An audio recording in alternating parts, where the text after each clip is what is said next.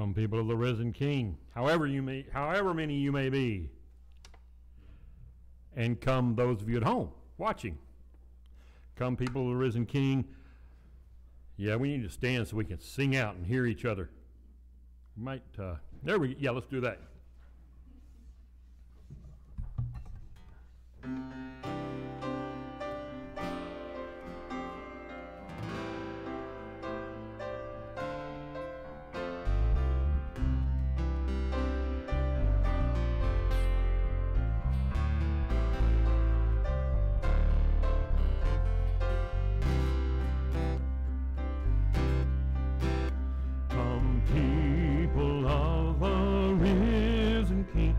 Delight to bring him praise.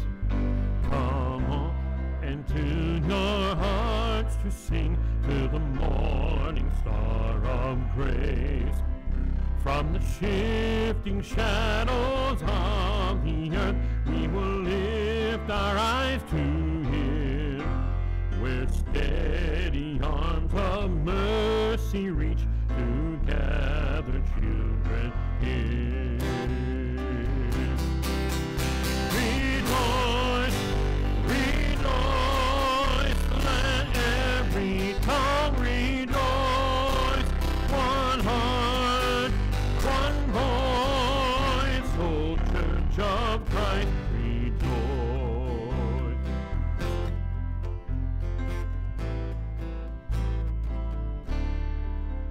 Come those whose joy is morning sun, and those weeping through the night.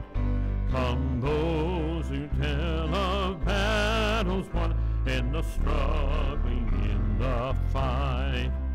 For his perfect love will never change, and his mercies never cease, but follow us through all our days with a certain hope of peace. Rejoice, rejoice, let every tongue rejoice. One heart, one voice, O Church of Christ, rejoice.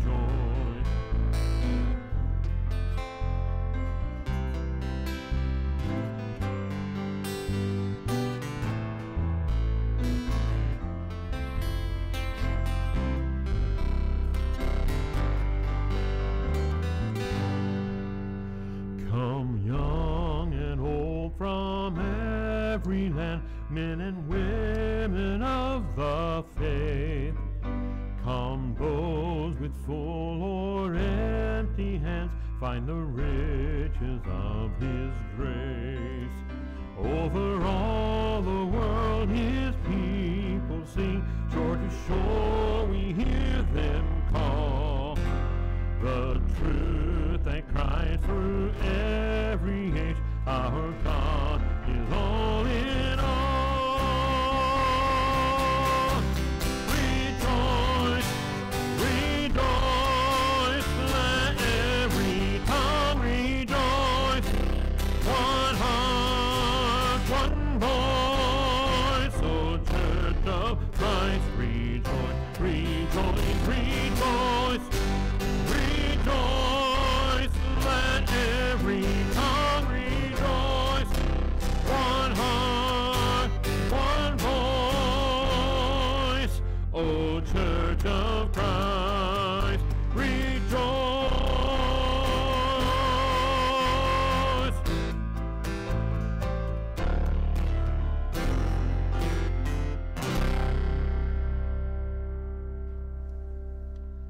Wow, it's so good to see everyone this morning. We're so glad that you're here for our guests who are with us. We're so thankful that you're able to be with us. For our people who have not been able to be with us since December, welcome back. We're so glad that you're here. Guests, welcome. We are so glad that you're here and worshiping with us this morning. Welcome to worship. We come together this morning to worship a God that is wonderful, a God who's sovereign over all the things that are happening in the world, a God who is loving, a God who is merciful, a God who is kind, and a God who desires our worship because he knows we're going to worship something. He knows we're going to worship something. We're either going to worship a creator or we're going to worship the creation. And so I'm so glad that you're here with us worshiping the creator this morning. I can't tell you how good it is to look out and see these faces. We've, as you know, we were going really good back in March, almost this time last year, and then we shut down as every church did, and then back in June we started back with about 30, and we got going really good and up to December, and then COVID hit us as a church, and we had to shut down again, and then we started back in the 1st of February, and then the snowpocalypse hit. And so, in spite of all that, God is sovereign, and he is good, and we are here to worship that God. If you'll join me as we continue our worship and prayer. Father, you are a wonderful and mighty God. May your word in song, your word in read, your word in taught, your word in prayer, may your word go out today in such a way that those who need to know you, who have skirted around the issue of putting their of repenting and putting their faith in you, God, I pray today would be that day that they would know you. Thank you, Father, for the gift of worship, that we can come together as a family of God, whether we've just met today or we've known each other all our lives. Thank you that we have that ability to come before your throne. And I thank you that you are the God who hears and answers our prayers. May all that we do glorify you. Thank you, Father, for the sound of children in our basement as they celebrate Jesus Loves Me today. It's in that name above all names, the Jesus that loves me, that we pray. Amen and amen.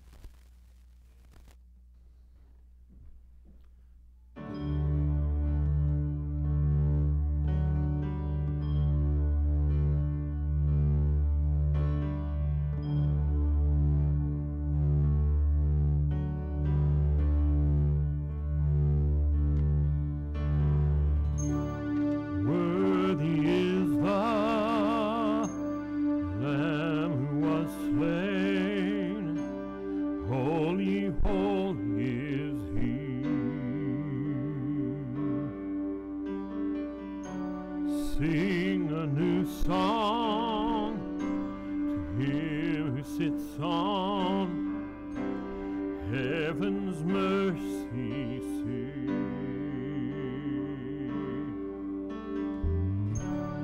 Worthy is the Lamb who was slain. Holy, holy is he.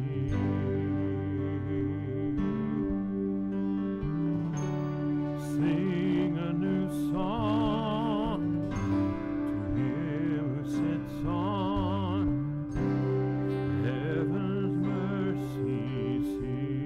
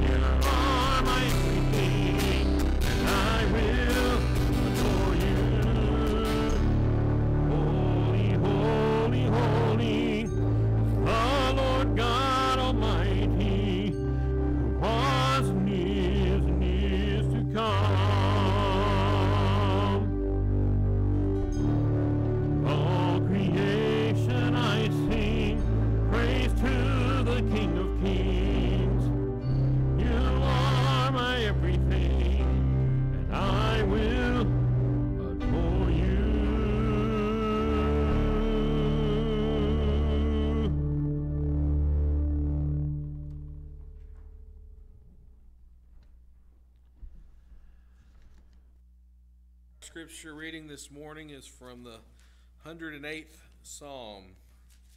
My heart is confident, God. I will sing praises with the whole of my being. Wake up, harp and lyre. I will wake up the dawn. I will praise you, Lord, among the peoples. I will sing praises to you among the nations. For your faithful love is higher than the heavens, and your faithfulness reaches to the clouds. God, be exalted above the heavens, and let your glory be over the whole earth.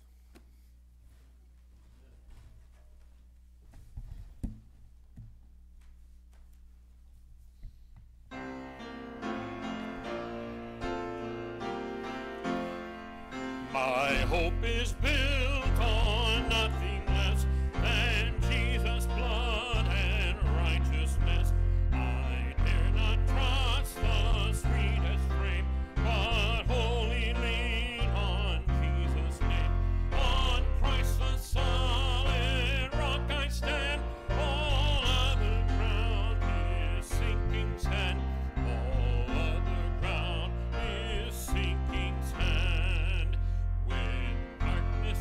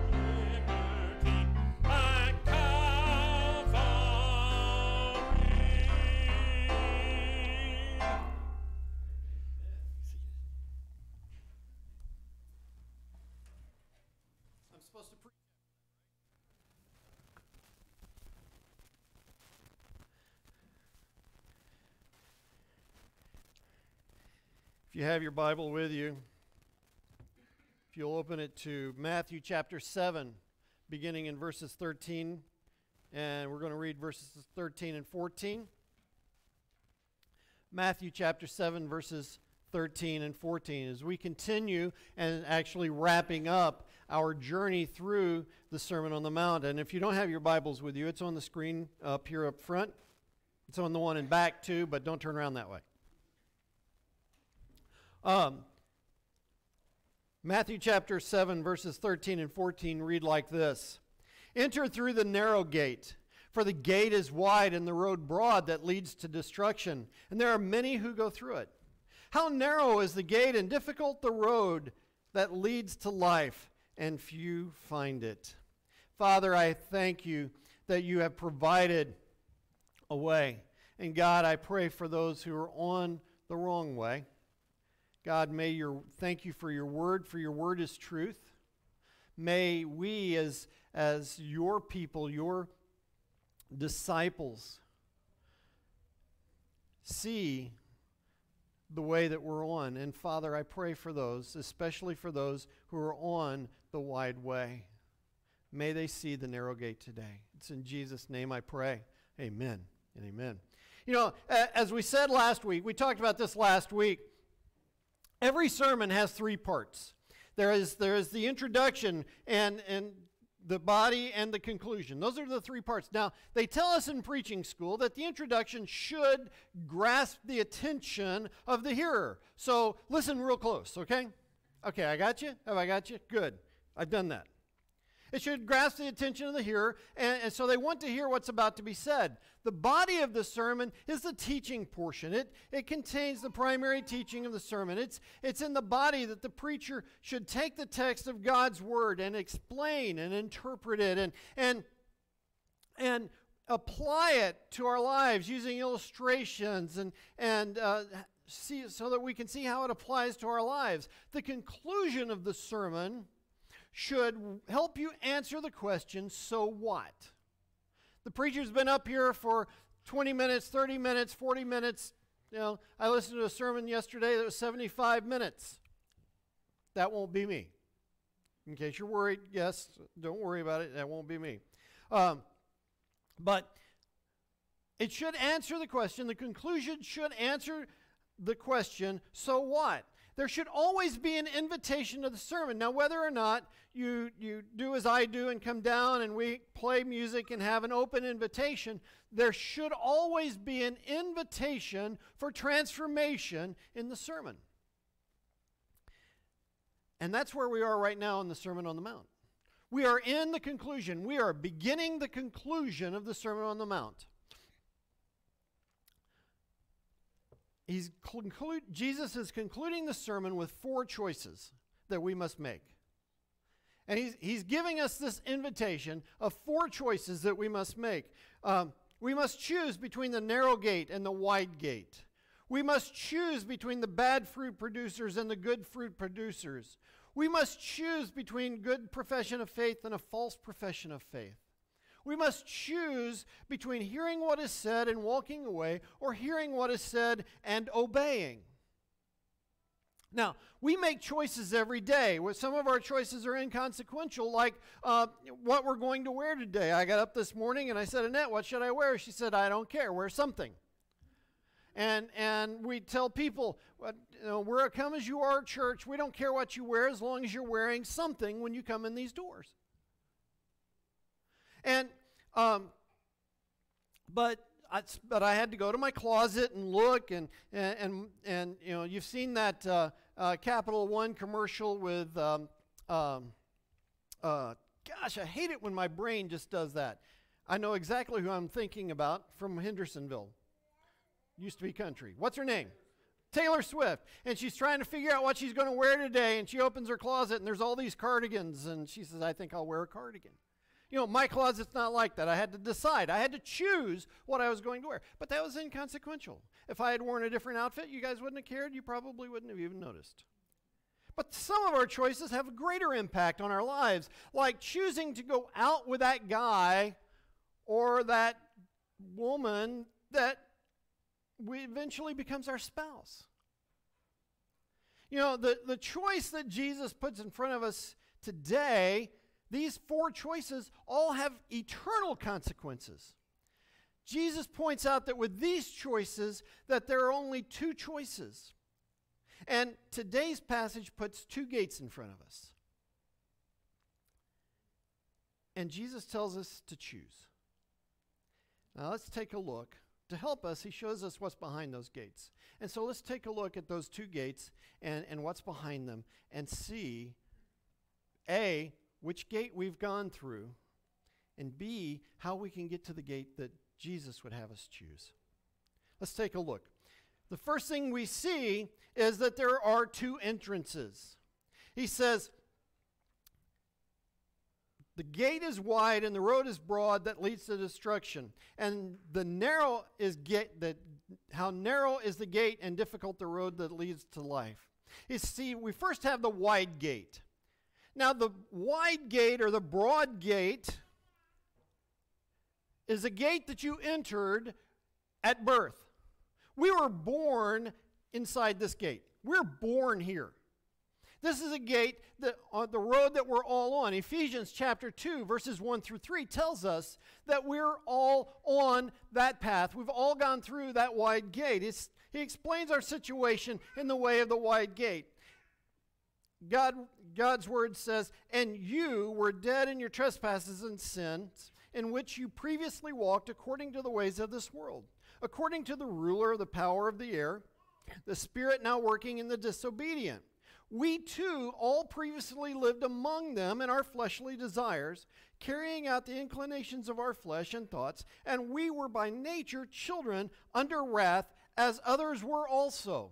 You see, he says that we are all by nature inside this wide gate. The gate is the gate of self-gratification and disobedience. This is the gate that allows us to do what we want, when we want, without any regard for the consequences. This is the gate that opens easily for us and entices us to stay in it. This is the gate that we don't have to do anything to enter because we've all walked through it. This is the gate that leads to destruction. The good news is we can always choose the narrow gate.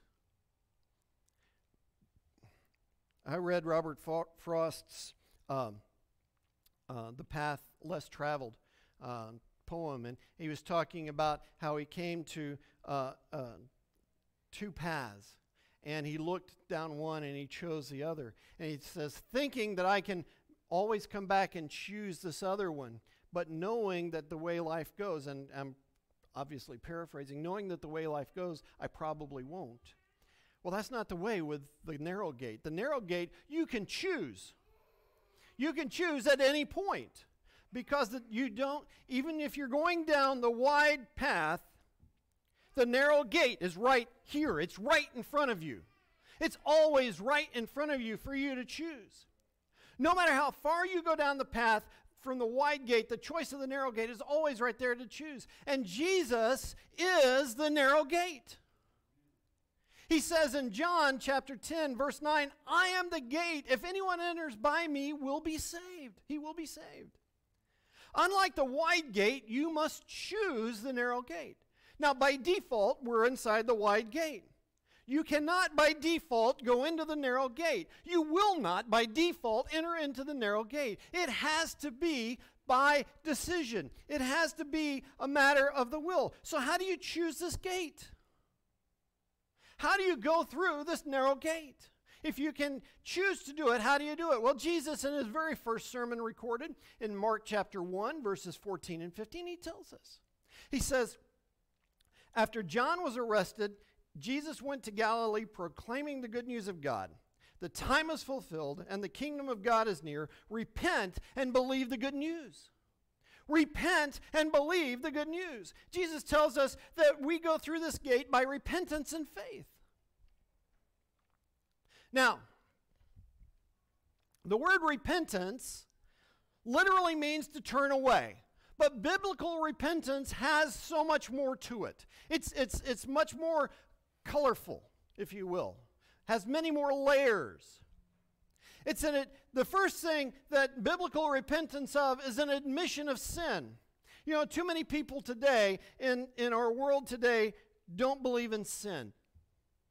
You have your truth, I have my truth. You have your lifestyle, I have my lifestyle. You have your things that you like to do, I have my things that I like to do. And so, but there's no sin. Now, they might talk about sin when it comes to someone like Adolf Hitler or Joe Stalin or Saddam Hussein or some of the other terrible people, the John Wayne Gacy's and the serial killers. We talk about those being sinful people, but we're all good people. If you listen to people in the world, they don't sin. They believe sin is a made-up concept made up by Christians so that they would feel guilty. All you have to do is listen to the Billy Joel song, Only the Good Die Young, where he says, I'd rather laugh with the sinners than cry with the saints. That's the concept. But God defines sin. He defines sin as rebellion. We are all rebellious at some level. And to repent, we must acknowledge that we're in rebellion to God. We have turned from God, and the Bible describes our relationship to God when we are not His children, when we are not repentant and believing in Him. You know how He describes your relationship to God? Enemies. Enemies to God. I don't know about you, but I don't want to be an enemy to God. God defines sin as rebellion. And so we have to admit that there is sin in our lives. There is rebellion in our lives. The second layer is there's a sorrow for that rebellion and that sin. We can't say, yeah, I'm rebellious, so what?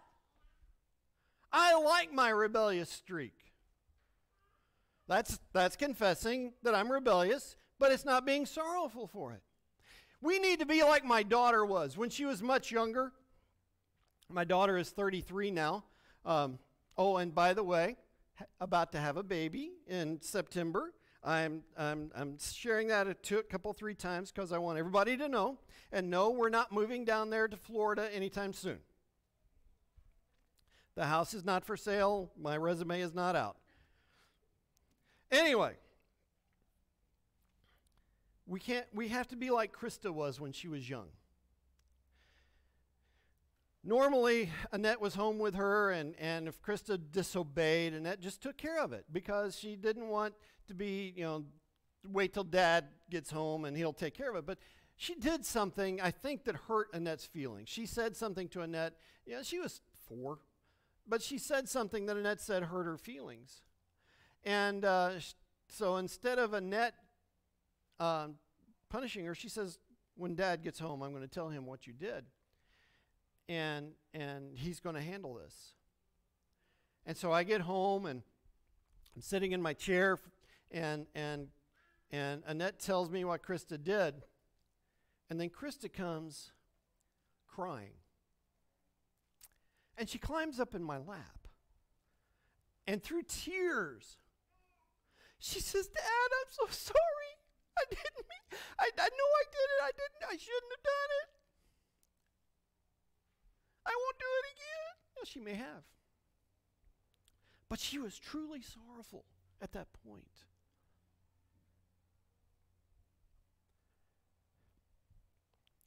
And we must be like that when we repent.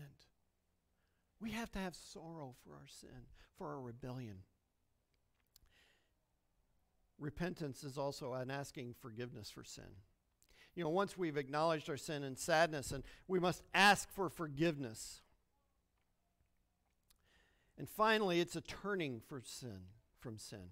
Now, if I were, many abused women have heard their husbands who abused them say, I'm sorry, just before they abuse them again.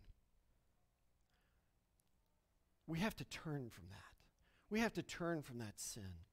we have to turn from that sin. And once we repent and turn from our sin, we turn to Christ in faith. Because you see, He is the narrow gate. So there are two gates. There are two entrances, the wide gate and the narrow gate. Once we enter, there are two paths. There's the easy path and the difficult path. Let's take a look at the easy path. This is the path of the world. It's wide because it accepts any way you choose to live. You can live good enough to get into heaven on this easy path. If you attend church, you will get to heaven on this easy path. Your parents were Christians so that you will get to heaven on this easy path. You were baptized, and that will get you to heaven on this easy path. You don't believe in heaven? That's okay. Heaven believes in you. You're in. You're Muslim, Buddhist, atheist, agnostic. That's okay. You're in. It's easy. It's easy to get to heaven. There's nothing you have to do to stay on this path. It's like a river with a current, and you're on a raft or an inner tube, and you're just floating down, and it's just really easy to stay on this wide and easy path. But it doesn't lead to heaven. There's a difficult path that leads to heaven. There's a difficult path that leads to heaven. The difficult path is different. It is a narrow path. It is a narrow path. You know, it does matter what you believe and how you live. This path is narrow because God is narrow. Voddie Baucham, whose 75-minute sermon I listened to on this, said God can be narrow because God's not running for God. He can choose to be narrow. We can be, he is narrow. How narrow is the way? It's the way through one person. That's how narrow it is. You have to go through one person. There is nobody who can walk on this path for you. You have to go through the one person. That one person is Jesus. Jesus himself said in John chapter 14, verse 1 through 6, he says, "Don't let your hearts be troubled. Believe in God. Believe also in me. In my Father's house are many rooms, and if it were not so, I would have told you that I'm going to prepare a place for you. If I go away and prepare a place for you, I will come again to take you to myself, so that where I am, you may be also. You know the way to where I am going." Lord, Thomas said, we don't know where you're going. How can we know the way? And Jesus in John chapter 14, verse 6 says, "I am the way. I am the truth. I am the life, and no one comes to the Father but through me." It is a way that is through one person. Jesus is the way. Now, this is also the difficult path. It's not just narrow, it's difficult. Scripture tells us it is difficult.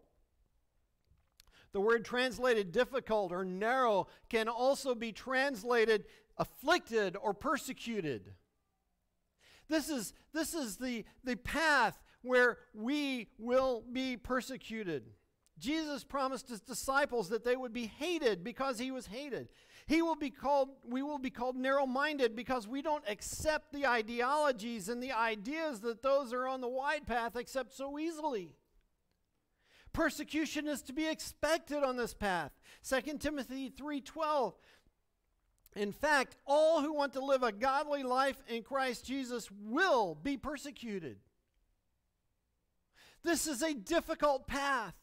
It's not easy. You can only go on this path through the strength of Jesus Christ. One of my favorite passages, and I pray this daily for people, is that where in 2 Corinthians chapter 11, I believe it is, where Paul has this thorn in his flesh, and he's prayed 3 times that God would remove it. And Jesus says to him, My grace is sufficient for you, and my strength is made perfect in your weakness. And it's only in the sufficient grace and the perfect strength of Jesus Christ that we can make it on this path. This is not a path that we can do on our own. This is a path that we have to enter through Jesus and stay on in Jesus. Jesus tells us there are two crowds. There are two crowds. There's the many and the few. Let's take a look at the many. If you want to do your best life now, this is the crowd you want to be with. If you want to do, their motto is, eat, drink, be merry, for tomorrow we die and there's nothing to be concerned about. If you ask them whether they even consider what's next after death, they will either tell you they don't believe in anything after death, or I've never really considered it. I've never really thought about it. This is the crowd where everyone is loved and accepted, and they are as they are, and there is no judgment. They are those in this crowd who once claimed to have gone through the narrow gate and walked the difficult path, but now they have seen the error of their ways. There's a new word for that. It's called deconstructionism. It's called deconstructionism, where people say, you know, I used to believe in Jesus, but today, no, I don't.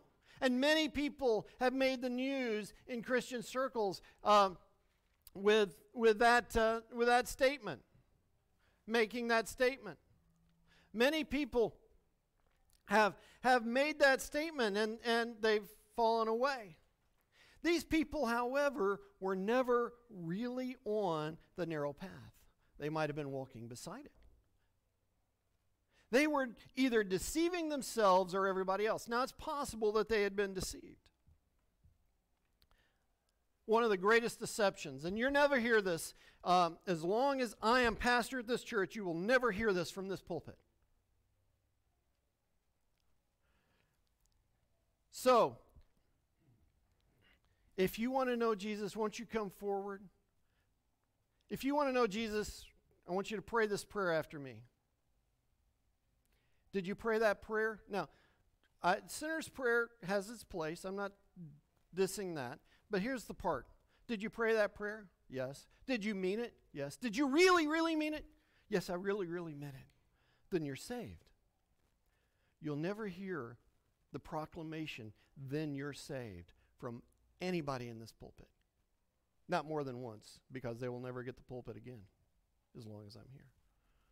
Because it is not our job to tell someone they're saved. It is the job of the Holy Spirit to tell them they're saved. And so, 1 John 2:19, John writes, they went out from us, but they were not of us. For if they had been of us, they would no doubt have continued with us. But they went out that they might be made manifest that they were not all of us. You see, that's the many. That's the many. There's another crowd that Jesus calls the few, that are on the straight, on the narrow path on the difficult path through the narrow gate. And Jesus said that the few would walk through the narrow gate and walk the difficult path, and these are his disciples. These people desire Jesus more than anything. These people don't judge either, and they know that Jesus accepts them just the way we are. But we also know that Jesus loves us enough not to leave us in sin. The few are those who endure with God's help.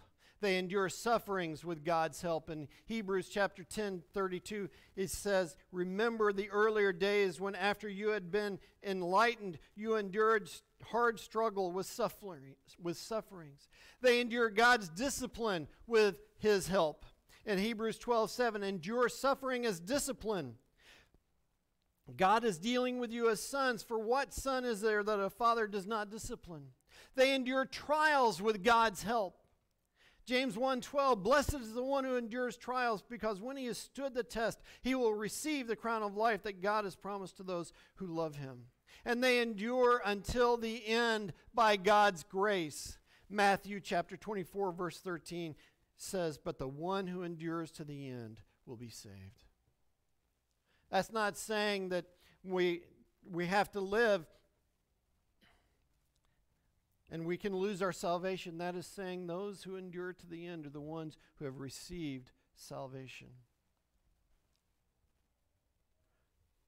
There are two gates, two entrances. There are two paths. There are two crowds. There's two destinations. There are two destinations. The first destination is destruction. Now, before I talked about this wide path and how you can, no matter what you believe, you can get to heaven. Well, here's the thing. That path doesn't lead to heaven. Jesus says that path leads, the road for the gate is wide and the road broad that leads to destruction. Don't be deceived. This wide gate and easy path that looks so tempting is leading to your destruction. This easy path that everybody is having so much fun on leads straight to hell. The path that has the footprints of many people we would call good leads to God's wrath. This is the wide gate. This is the wide path. This is the path that leads to destruction. But Jesus, in His grace and mercy, provided the narrow gate. He provided this difficult path that leads to life. The narrow gate leads to life. Remember, Jesus said, "I am the gate." Jesus also said, "I am the way." Jesus also said, "I am the life." Jesus is pointing to Himself. He is the narrow gate and the difficult path that leads to life.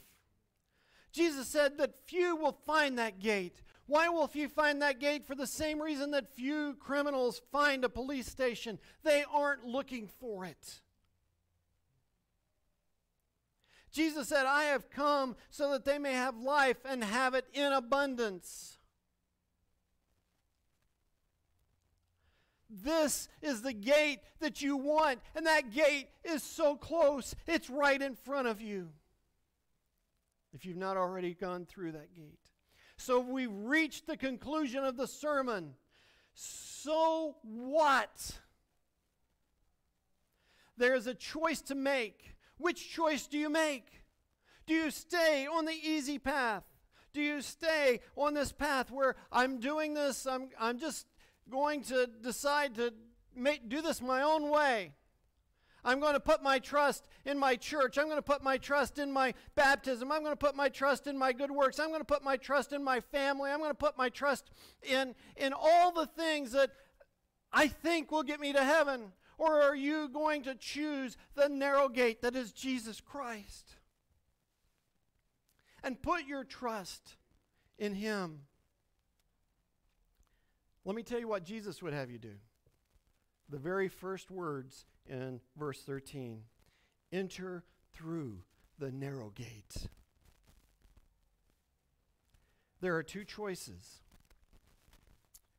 God, through Moses in Deuteronomy, says, "I call heaven and earth as witnesses against you today, that I have set before you life and death, blessing and curse. Choose life so that you and your descendants may live." Now, whether you're watching on Facebook or YouTube or sitting here, some of you are on the wide and easy. And we pray for you every Wednesday by name, that you would see and come through the narrow gate by repentance and faith in Jesus Christ. Choose today who you will serve from this day forward. Will you serve Jesus or yourself? I urge you to come to Jesus. It's been put before you, the way of life and death and blessing and curse. I urge you to choose life. Won't you come? Pray with me. Father, I pray as we come to this time of commitment, I pray for those that are sitting here, those who are watching live, those who are watching at whatever time they're watching, that right now that your Holy Spirit is working in their hearts, drawing them to the narrow gate that is your Son, Jesus Christ.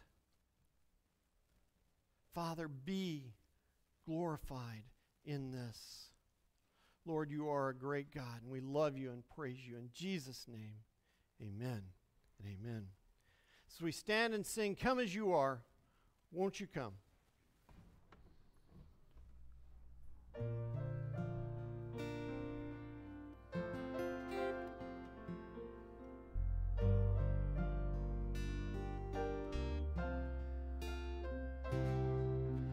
Come just as you are. Hear the Spirit call. Come just as you are. Come and see. Come receive. Come and live forever. Come just as you are. Hear the Spirit call. Come just as you are. Come receive Christ the King. Come and live forever. Life everlasting and strength for today. Taste the living water and never thirst again. Come just as you are. Hear the Spirit call. Come just as you are. Come and see.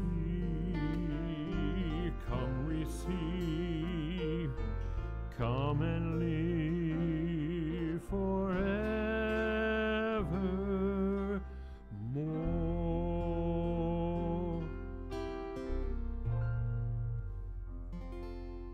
Alice, if you'll come here beside me. Fred and Alice Stevens have moved up here from Georgia a few months ago and almost immediately started attending with us. And they told me last week that they wanted to come and be members of our church. They've told me their testimonies I especially love Fred's testimony of being saved. He was at work at the Ford plant in Atlanta, and he told his boss, "I gotta go." And he hitchhiked 40 miles to call the pastor to come and tell him how to receive Jesus. And so they come to unite with us on letter from Southside Baptist Church in Griffin, Georgia. And if you're excited like I am, say praise the Lord. Praise the Lord. All right. If you'll go ahead and have a seat there, we're going to let people come around and fist bump you and do whatever it is we do these days in this COVID world. If you'll have a seat, I want to share with you some things that are happening in the life of our church. The first thing I want to share with you is Sunday school. It resumes. We reset it. We're doing another reset on our Sunday school. Next Sunday, 9:45. Adults will meet, in the fellowship hall where you've been meeting. Children and youth will meet at different classes. If you don't know where to meet, there will be someone who will meet you and greet you and let you know exactly where your class is.